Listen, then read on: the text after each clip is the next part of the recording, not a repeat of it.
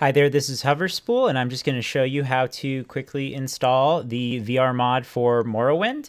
All links will be in the description, but first of all, we're going to go to this Reddit post here in r/openmw by GuruFob123.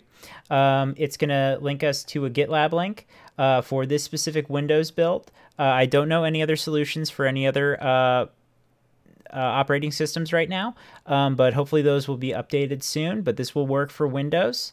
It'll take you to this GitLab link. These will be updated pretty frequently, but you want to make sure you get the the Windows _MS build _engine _release version and download it.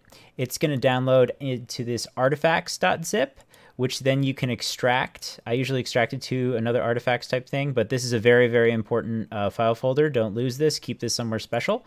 Open this up, and then you're going to unzip this last file right here and just extract it here. From there, you're going to get all these different files, and it's pretty simple. If you've ever installed OpenMW before, it's going to be really straightforward. This version, though, will work in VR, so it is a little bit separate from your regular OpenMW. So just run the wizard. Very, very familiar if you've installed OpenMW before. Make sure you already have a copy if you don't have your CD working for you, but most of us have it installed on a hard drive somewhere. Make sure you have your copy of Morrowind working. So have that set up, have that linked, and you can browse to it and find exactly where your data files for Morrowind are.